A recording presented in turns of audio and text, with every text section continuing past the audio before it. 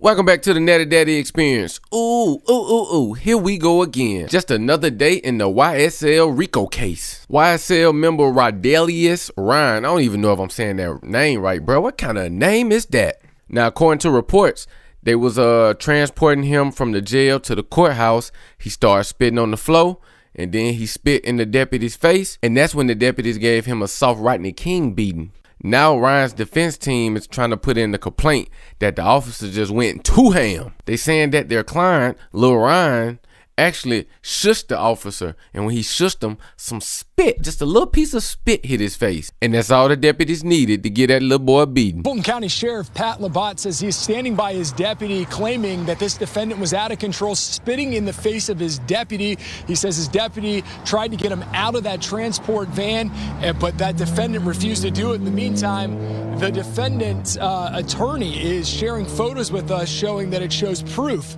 that deputy crossed the line. He was punched in the head. We'll be filing a formal complaint with the Sheriff's Department, and I hope they do a thorough investigation. The attorney for Rodalius Ryan, a defendant who's standing trial in the YSL Rico case involving hip-hop superstar Young Thug, calling for an independent investigation after she claims a Fulton County Sheriff's deputy assaulted her client Monday morning. In fact, Angela D. Williams says these photos show the cuts and bruises, including the knot above Ryan's left eye. My client said he went because he was upset about something, and they took that as him spitting. When they told him to get out the van, they just grabbed him before he had a chance by his legs, dragged him out. His head hit the van on the floor, and they dragged him out some more. He actually hit the sidewalk. But according to an incident report filed this afternoon, Ryan appeared to be the aggressor. While waiting to be transported from the jail to the courthouse, Ryan is accused of spitting on the floor of the van. And when told that he would have to clean it up, investigators say Ryan told them, "I'm not cleaning it up," expletive. Then it says he spit in a deputy's face. Deputies claim when they tried to remove him from the van, he stiffened his body and laid out in the back seat, forcing the deputy to get physical, removing him from the van and placing him on the ground.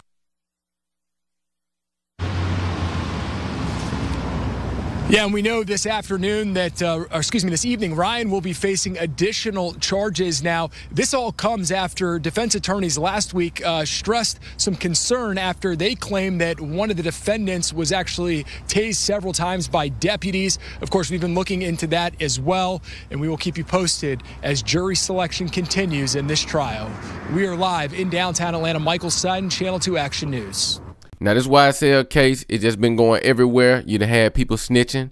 You done had people doing drug deals in the court. You done had people pop up on the Zoom on the attorney's laptop, butt booty naked. Ladies and gentlemen, especially gentlemen, what I'm trying to tell you is stay your ass out of jail. It's easy to get in there. It's hard to come out of there. Man, y'all get in the comments, drop y'all 2 cents. Let me know what you think. Until the next time, peace.